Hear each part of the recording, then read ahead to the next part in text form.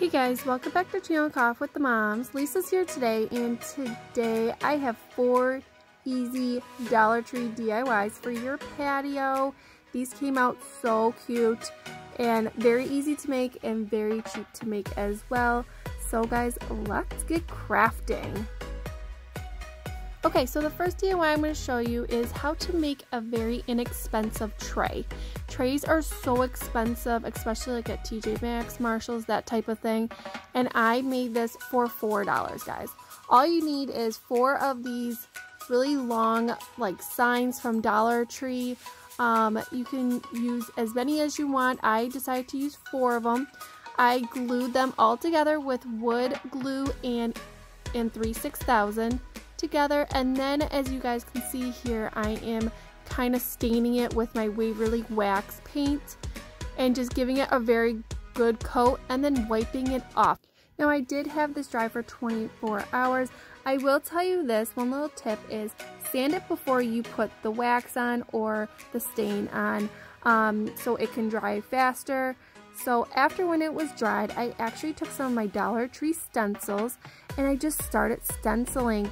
Stenciling is so much fun. I absolutely love it, and it's very therapeutic as well. Stenciling and patterns are very in right now, so just taking your time doing an up and dab motion.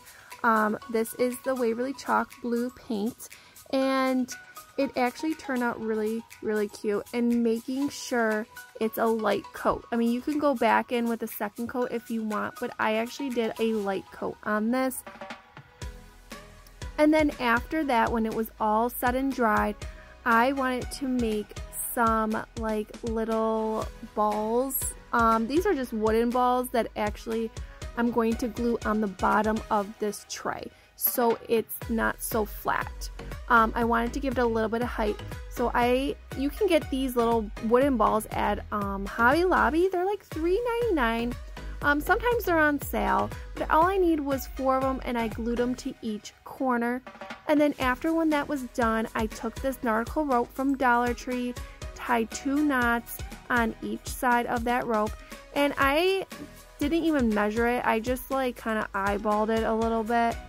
And then taking some of my hot glue, all I did was I put some hot glue on the end of each of them and just kind of hold it there for a second or so, making sure that one was completely dried, and then just gluing the other one.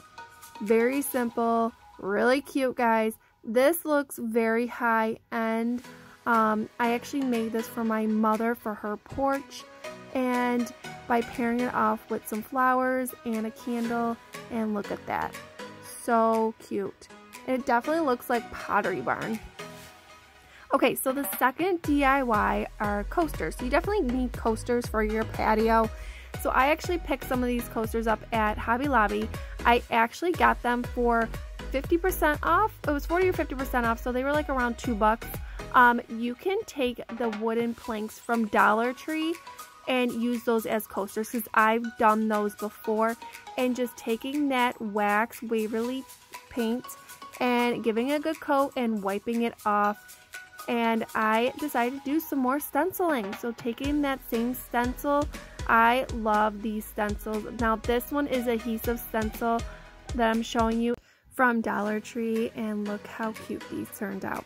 Okay, so the next DIY is these wooden planks. Now we're gonna make a planter. By making a really easy planter for $1, guys, you're gonna take 4 of these planks.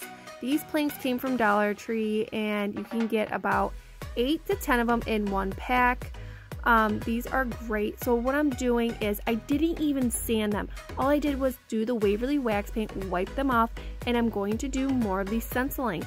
Now my mother is a matchy-matchy type of girl, so she likes everything that matches. So I am gonna redo this stencil and just taking my time and going up and down motion, and then just doing a lighter coat. Now I did try to do a second coat, and it was okay. I just like it how it's not so perfect. So I did that, and I did them with all 4 planks. And then all I did was I kind of touched it up a little bit. And then after that, I decided to glue these all together. Now, gluing them all together, you definitely have to be very patient because sometimes it doesn't work in your favor. But I'm going to tell you, you need reinforcements like popsicle sticks. So as you can see here, I am definitely taking that hot glue, holding it down with the other plank, kind of making it like an L shape, and then taking that popsicle stick, hot gluing that, and actually giving it support. Now you can actually do some wood glue. That might work better, but I'm always a fast type of girl. And then just gluing the third one and holding it there for a second or two. And then just remember, put some popsicle sticks. And I would do this for all 4 sides.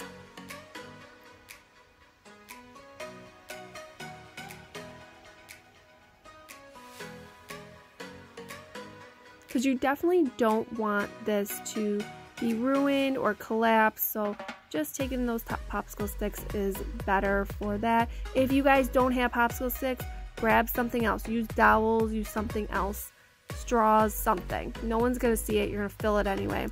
Okay, so I decided to do a bottom. You don't have to do a bottom, but I decided to do a bottom, so I took these really big popsicle sticks from Dollar Tree and I cut them on each side. And like you would definitely have to like measure it and cut them on each of the sides, like I said. And then all I'm doing is hot gluing that all the way down, one by one. It doesn't have to be perfect, guys. Some of my popsicle sticks are like a little bowed, but that's fine. No one's gonna see them. I just need it more of a support because where this is going, my mother has a corner shelf and it has holes in it, and whatever I'm putting in here, I definitely don't want it to go through. So after I hot glued all these popsicle sticks, I am going to stain them with the same Waverly wax paint.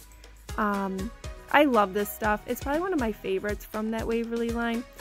And then after that, I decided to do the edging. So make sure you do the edging of that because you're definitely going to see that natural wood popping through. And you might need like a second coat, but it's totally up to you. And I wiped it down. And that's about it, guys. And what I paired it off with was some florals. I chose this greenery that I got at Walmart for 97 cents, guys. And I put 2 of them in there, and look at that. Super cute. Okay, the last DIY is this little frame that I got at Dollar Tree. And I thought it kind of looked like, I don't know, from a church or something like that. So I decided to kind of give it a little makeover. Now I just want to let you guys know you can use these for outside because they're plastic. And that's a nice thing about this kind of stuff. So all I did was kind of give it 1 coat of that Waverly chalk paint blue. And then pulled off that little sign. Actually, I wanted it, but then I didn't. And look how cute that is. Just to give it a little background. And if you guys like these quick tutorials, give me that thumbs up. And if you didn't subscribe, you can always subscribe. And we'll see you in our next one. Bye, guys. Take care.